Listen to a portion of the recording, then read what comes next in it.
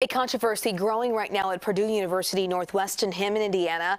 It's surrounding the school's faculty senate, which is demanding the resignation of Chancellor and CEO Thomas Keon after comments he made during commencement.